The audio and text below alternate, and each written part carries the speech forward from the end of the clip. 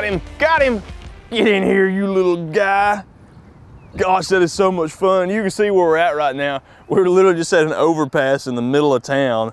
We just decided, man, we got a few minutes from work. We want to go fishing for a second, so we just crawled down here in this little creek running through town, and we're catching us a lot of little bluegill on a Bobby Garland hyper grub. That's seriously too much fun.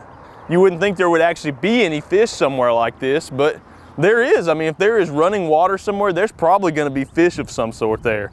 And gosh, I mean, with gas prices what they are right now, you might as well fish as close as you can to home. You can't get no closer than this. I think we drove 200 yards from work.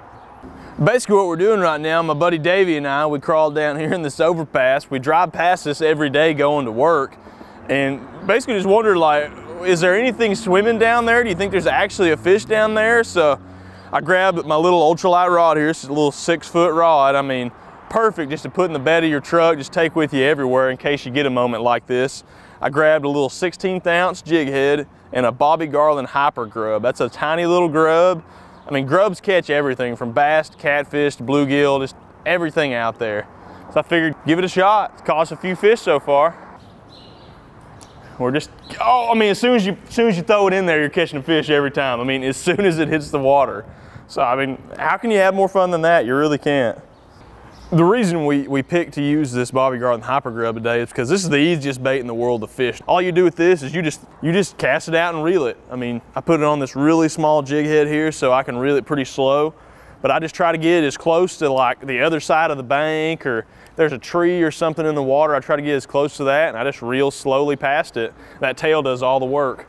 Oh, got him, got him. Get in here, buddy. That is seriously just awesome. I mean, you can hear the cars coming up over our heads here. We didn't burn any gas. We didn't spend any money. We simply just had a few minutes off work, decided to come underneath this overpass that had a little bit of water running, and we're catching fish. You cannot beat that. It's something you need to have you a small rod, some Bobby Garland hyper grubs sitting in your truck at all times so you can pull over and you can fish these kinds of spots, because it is a ton of fun.